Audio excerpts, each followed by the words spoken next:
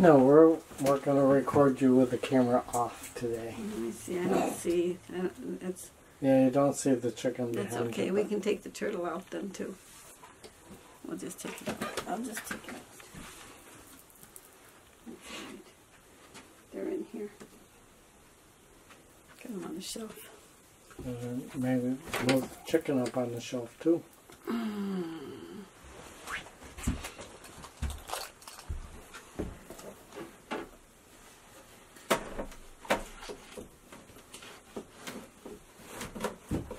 Yeah, you can see the chicken now. Got the turtle in front of the chicken. That would be good. How's that? There, you can see them now. Is that good? Now you can see them. Yep. They're there. Get all your people in there. I know it. They're so nice to think of me. Okay, we'll start. I'm not centered. There. That feels better. I can't see it from back here, so I'm just going by the... It just felt like this was... I'm going by the mic. The mic is centered right on your nose. Yep, now it is. It wasn't. I felt like the lens was in the wrong place. It might have been. It was because you turned it just a little.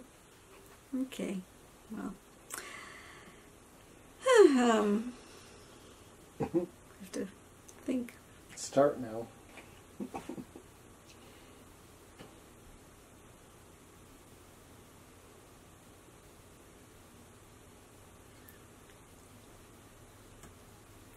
Hi everyone, it's NonnaGrace, and I'm from Western New York.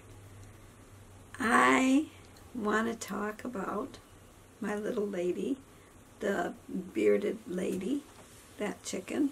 And the reason I do is I've been paying a lot of attention to her lately. And I've been doing a lot of reading and a lot of trying to figure out what... Research, yeah.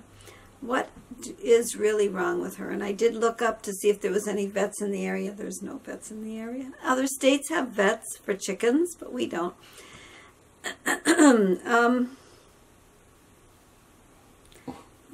I gotta start over. This is terrible. It sounds blasé. No, it didn't. It did. It did sound blasé. Let's start again. Okay. Yeah.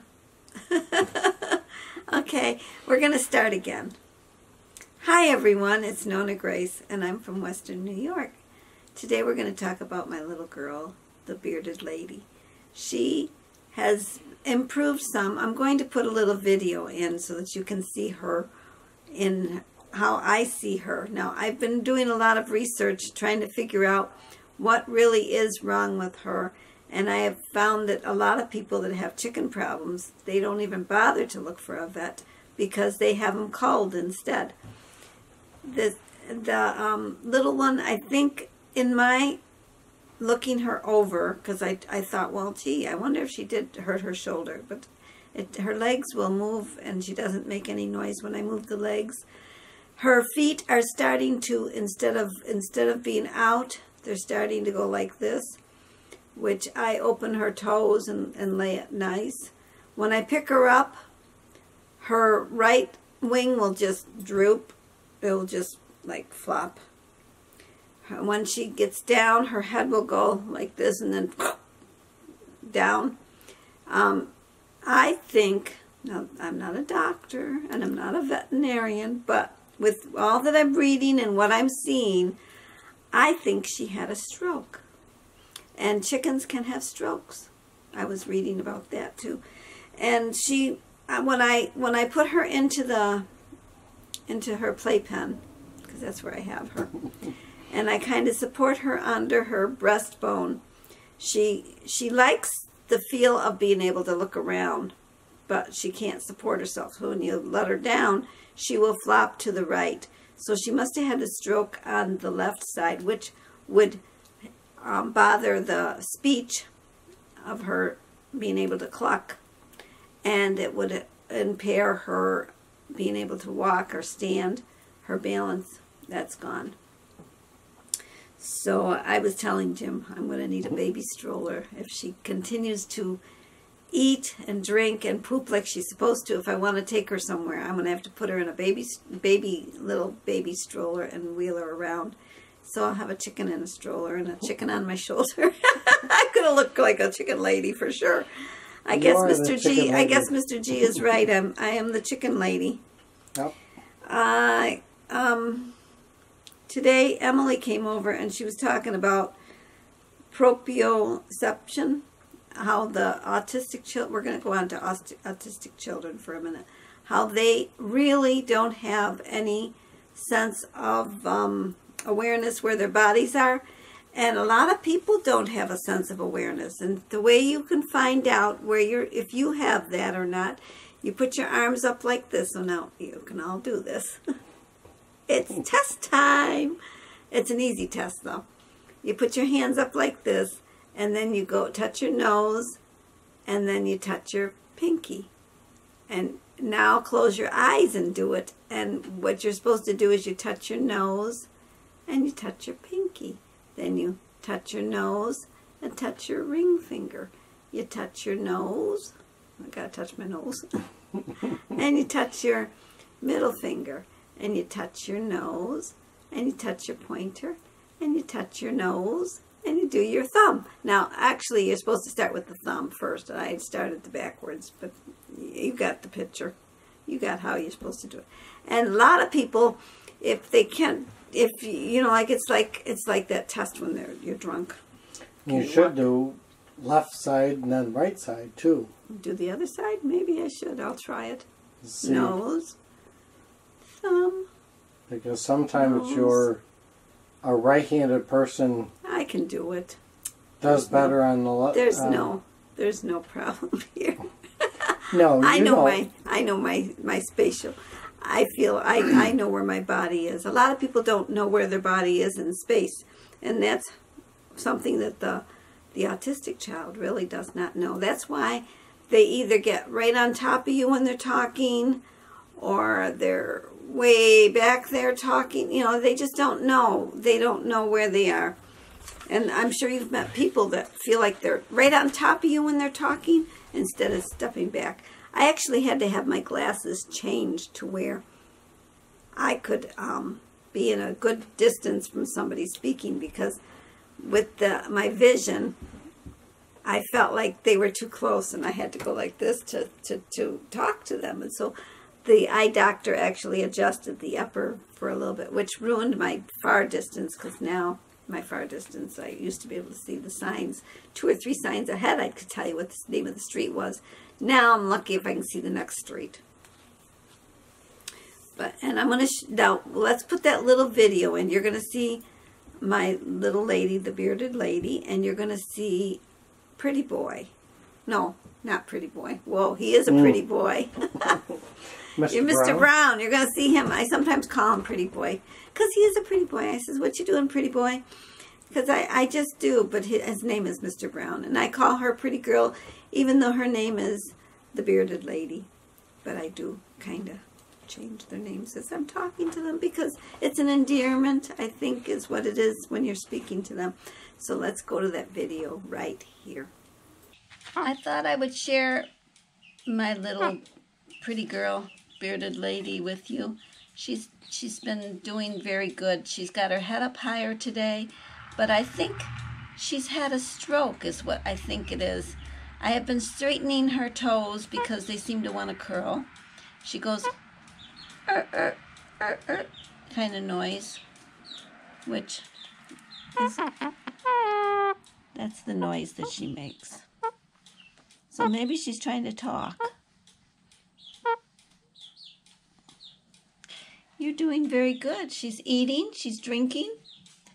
Are you going to drink something for us or eat something?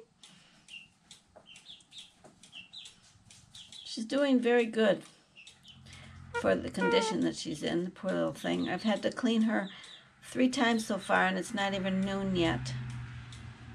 I put a paper towel under her because then I can tell when she's pooped or peed or whatever she does, because the paper towel shows staining on it real fast. And this way she gets changed. And Mr. Brown. Did you run out? Let me show you what he does when he comes out. He's already been out once, so I don't know if he'll do it now. Up. We'll see what you do. Down you go. Nope, he's not going to do it. He usually flutters around. In fact, he did it the last time. I had just taken him out, and I had just put him back, so maybe that's why. I'm sorry. We have to stay in the... You got to stay in for a little while, because I got work to do. And I can't watch you and do work, too.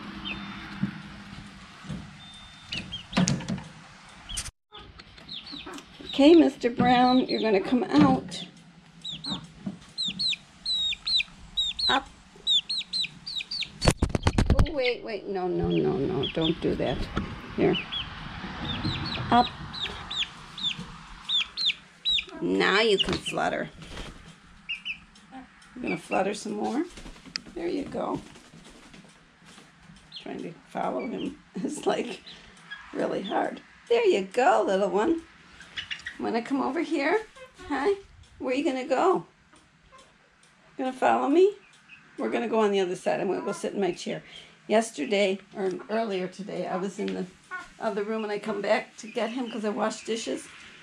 And he was up on top of the chair. I thought, oh, how did you do that? He flies a little bit, apparently. And there he is, Mr. Brown. Here, I'll put the towel on my leg so he can climb up. I don't like him to climb up without it because he might poop on me.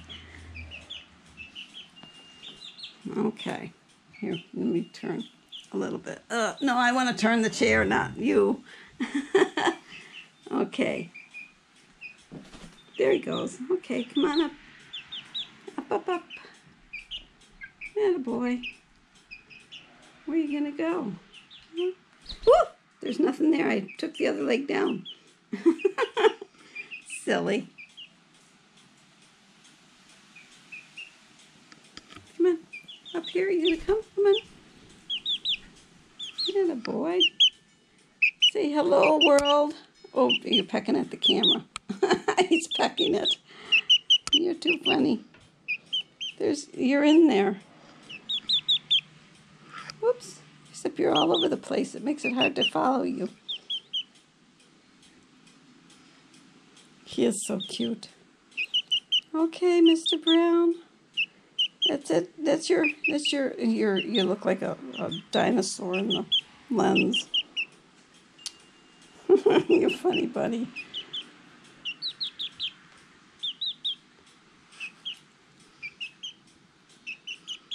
He does all his little chirps.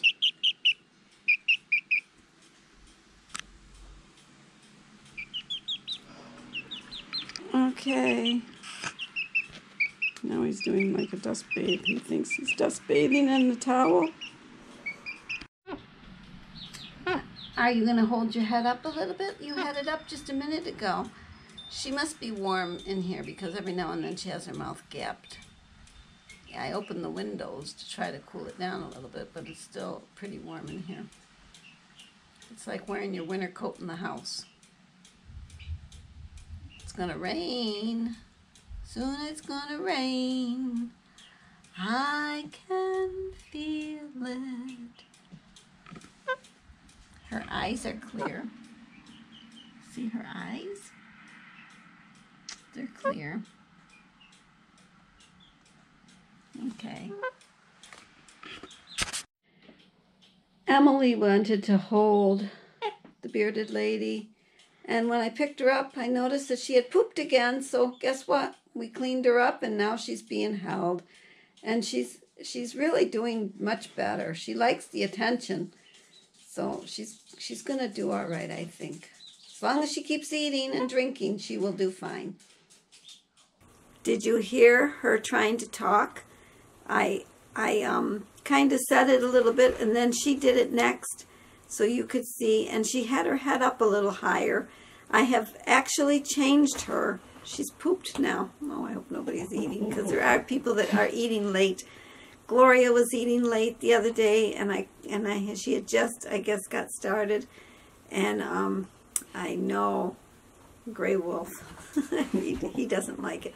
But you know, if you're from the country, which I am, this doesn't bother me at all. It's like a way of life. It's a way of life, yeah. It's what happens. It's like when you walk into the barn, you take a deep breath before you go into the barn because it's going to stink. At least I used to. And then hope you could hold your breath long enough to be in there. And then when you had to breathe, oh my stars, what a smell. The barns always smelled like the cows. Really stinky. But where was I going with this? I was going with the chickens. Oh, yeah. She was trying to talk a little bit, it sounded like. And you'll notice, and Mr. Brown does his little flutter. He does it every time I put him down. And he did his flutter. He didn't do it as much as he usually does it. He usually does a lot. But he had been down several times. So he probably was thinking, well, I don't have to do my flutter. I've already done my exercise on my wings. So that's my video for today. I hope you enjoyed listening to what I think is happening with my chickens and my little rooster. Yeah, that's it. And it rained. Oh, the gutters, yes, they work. It rained. Had to do a little adjustments on the downspouts, but it worked. It worked. It stayed dry in there. And I, when I went outside, I actually went out in the rain because here's Dorothy and Emma. Why are they sleeping in the rain with their babies underneath them or sitting in the rain? It was like the other hens didn't want them to go into the enclosed run. So I put them in the closed run. And when I'm putting them in, they come back out. And I put them in, and they come back out. It's like trying to catch ants. But I finally got them in, and then they settled themselves underneath the little chicken house in the dry area instead of out in the rain. Well, that is it. Now the sun's shining. Now the sun's shining? Okay, well, I have to say goodbye, so we're going to stop. Okay, so goodbye. I'll see you tomorrow, so bye-bye.